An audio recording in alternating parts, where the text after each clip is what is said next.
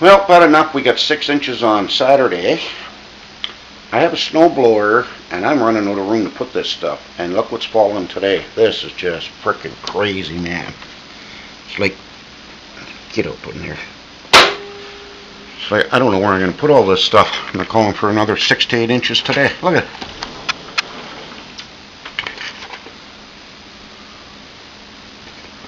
Man, I gotta work in this crap tonight.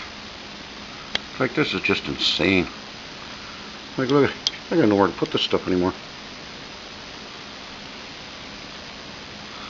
Well, this is the north. But whatever. We'll deal with it as it comes. Anyways, just a short little vid, show you the weather up here. Talk to you later.